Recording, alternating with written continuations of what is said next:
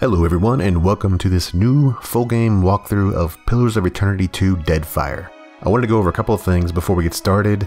The first thing I wanted to mention was I tried making a let's play of this game, and I was met with a lot of frustration because I realized I don't like making videos about something I don't know much about.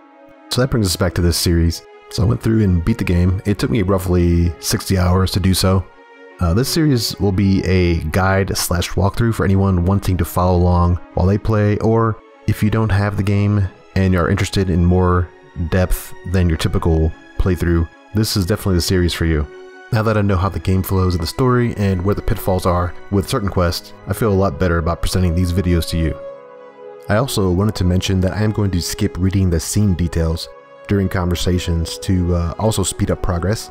I will let the voice actors finish their dialogue and read my options, but skip everything else.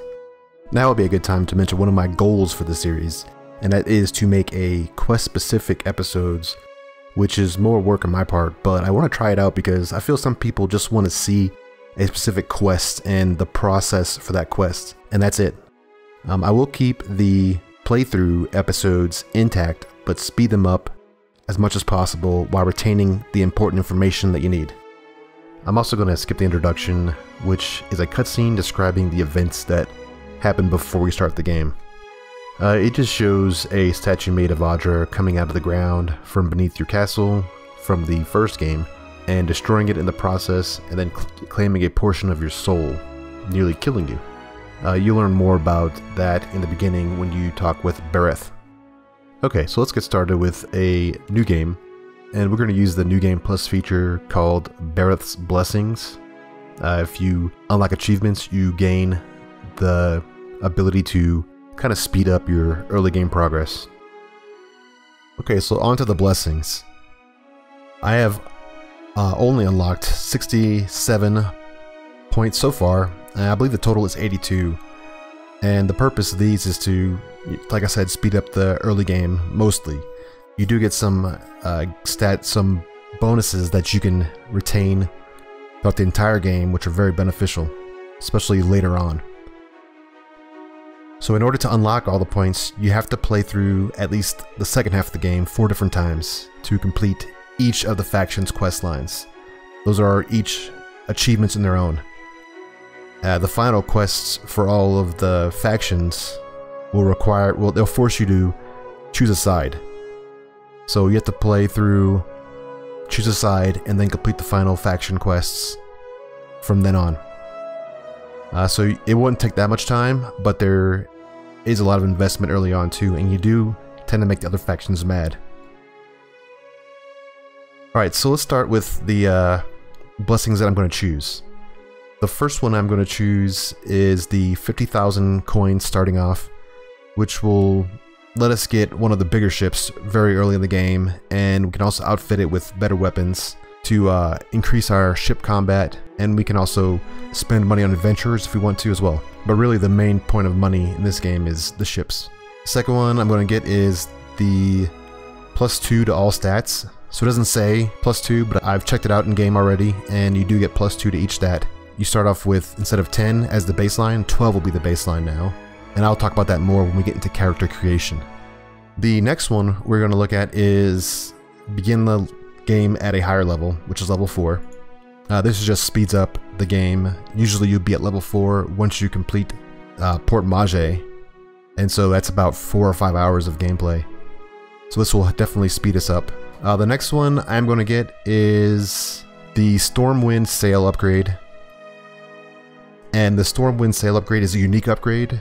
It doesn't give you a bonus to your sail health, but it does give you the highest in-game combat speed and also the highest travel speed from any sail. You can get this sail in-game without getting this blessing, but you can't get it till later on, and it costs about 12,000 gold, so you just save yourself a large amount of money there. So those are the main ones I would get. If you don't have the points, obviously, then you can't get those. I would go with the other ones, like starting money. So we'll just talk about the other ones now, and then I'll pick the last couple of them with the remaining time. So the first one I want to talk about is the 5,000 starting money.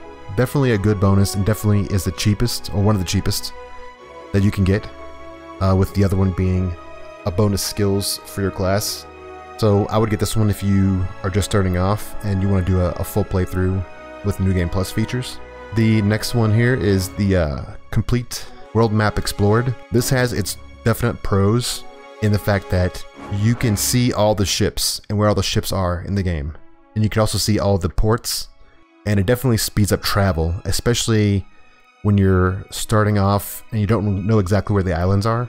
This will help tremendously in travel time. I will pick this one. And the next one we talk about is this one, bonus skills. So you get roughly 5 skill bonuses per class. These are things like, you know, bonus to alchemy and a bonus to metaphysics, stuff like that. So this gives you double the normal skill bonuses, so you can get 4 points. Definitely worth getting early game. But the other side of that is that you can actually pay somebody 3,000 gold and you can max out all your skill points in the end of the game. Although it does cost 3,000 gold and you only get 2 skill points per lesson. So it's kind of a balance there.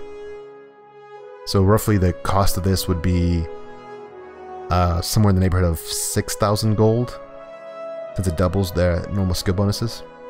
On to the Fine Equipment Blessing. I'm not sure what you get from this, but I do know that you will replace all the items you get pretty early on, but you still can sell them, so the gold equivalent may be equal to these two, but other than that, I don't see it being that much beneficial than some of the other ones that you can choose.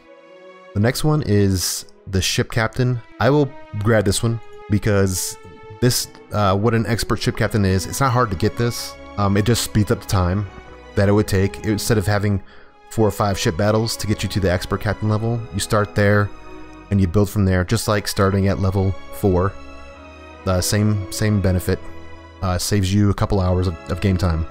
The bonus of being an expert ship captain is you can get a jump on priority when you're in ship combat. Somebody has to go first, either you or your enemy.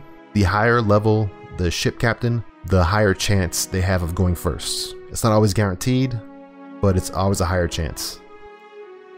And then the final one is a unique item vendor.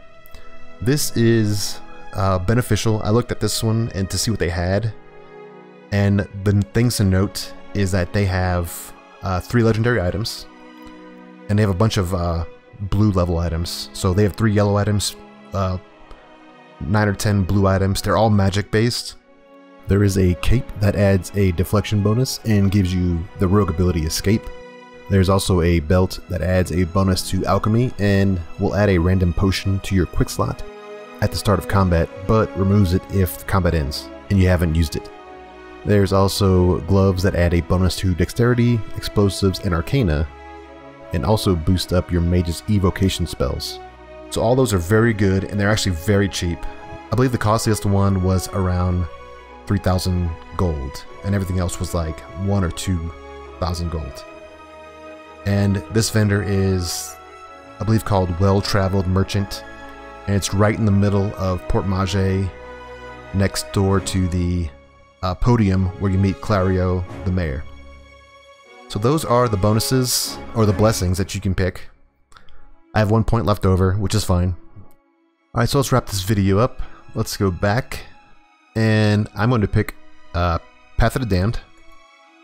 I feel like I've conquered Veteran in the last playthrough, so I'm going to up the ante here. Play Path of the Damned. You get to see the hardest level of encounters that are possible. I think what it does is it uses AI tactics like go for the healers and kill the mages first, so I'm gonna have to keep that in mind when I'm fighting. Alright, so for the rest of the settings, Trial of Iron, I'm not going to use that just because I'm not sure if something might be bugged and I'm stuck with my game file being corrupted. That would be a really bad thing.